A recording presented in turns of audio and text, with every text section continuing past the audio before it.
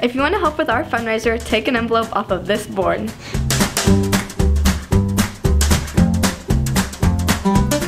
I took number 41, so I'm going to put $41 in this envelope, cash or check, and then return it to the church office.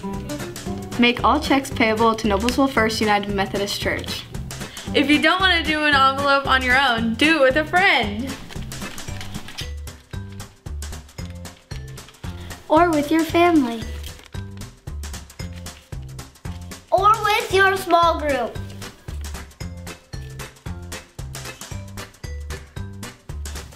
All the money raised goes to our youth mission trips. Like Give Kids the World over fall break. And spring break. Or Guatemala.